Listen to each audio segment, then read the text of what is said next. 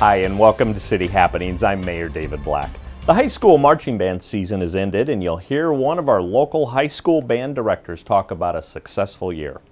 Terra Heights Elementary celebrates its 50th anniversary this year. We'll hear more.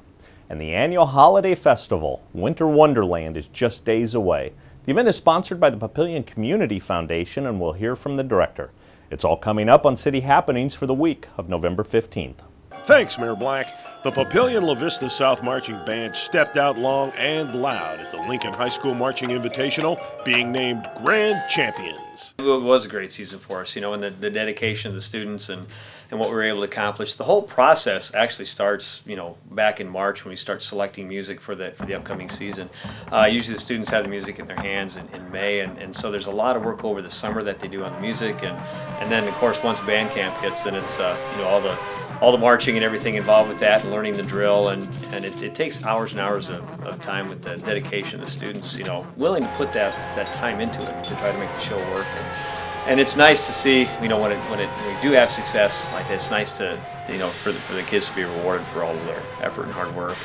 There were a lot of things that, with the logistics for putting this show on the field, just having the students, start and stop together is a great thing when you think of all the logistics, all the equipment, all the props, and all the things that we have to have going on to make the show actually click. And we had some things happen that day, some equipment that was left behind and some things we had to deal with that I think in one way really focused the students on it. They realized that, okay, we had some adversity, now we're ready to perform, we're going to go out and we're just going to nail this thing. When we finished the Lincoln High performance, and it was an immediate, we weren't even finished with the last note and people were up out of their seats and giving the students a standing ovation, and those types of things.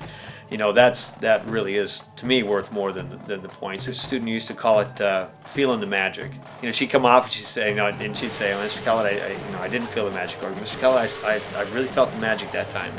And so the students also put it in those terms, and I think they felt like they hit a real good performance down there.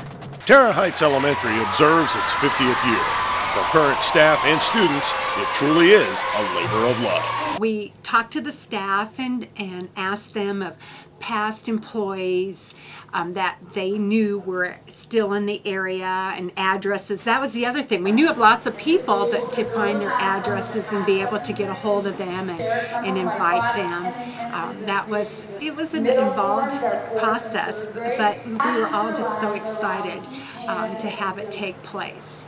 And the children did a wonderful job of depicting what went on during those different decades of the history of Terra. When I look at our facility, it's been very well maintained. It's hard to believe that this facility is 50 years old. But it's exciting to think, when you go back in education and look at where we started as a community and how they thought, well, we'll divide the school in between the north and the south, and that's going to probably be it, And then now look at where we are: 14 elementary schools, 2 high schools, 2 middle schools, and we're still growing.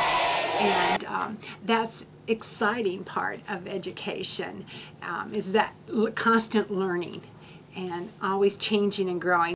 Don't forget about Winter Wonderland. The Papillion Community Foundation's annual event is coming up fast. Well, Winter Wonderland is one of the best events that we have. It's a true community builder, and I'm really excited for the first year to do it.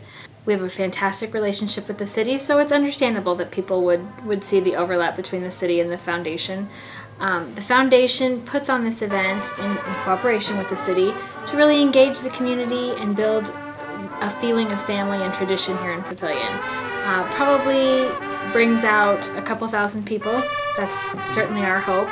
And it's an event for the entire family. Carriage rides, hot cocoa, visits with Santa. At 6 o'clock the mayor lights the lights, and I think it will be a lot of fun. There's no cost to participants, and while it's not a fundraiser for us, I think that it highlights what we're trying to do in our mission statement, which is build a sense of community. We couldn't do that without the partnerships that we have with the city and with local businesses. We're really excited about all the downtown businesses that are willing to stay open for this event, and we think that it promotes getting people in our downtown and showing them, that there's a lot of opportunities here to shop and to have those family traditions that we all love. I think a lot of people come home for Thanksgiving and want to come to this event. I want to take this opportunity to wish all of you a very happy and safe Thanksgiving. We have so much to be thankful for, and I thank you for making Papillion a great place to live. And our city council meetings are held the first and third Tuesday of each month. If you can't make it to the council meetings, you can watch the replays right here on Papio Vision Channel 18. The first airing of each new meeting is on the following Thursday. Papio Vision shows the meetings on Thursdays at 4 and 7 p.m., Fridays at 9 p.m., Saturdays and Sundays at 1 and 7 p.m., and Mondays at 4 and 7 p.m. Now, for more about Papillion, go to www.papillion.org or just call the Mayor's Hotline at 827-1111. Thanks for watching.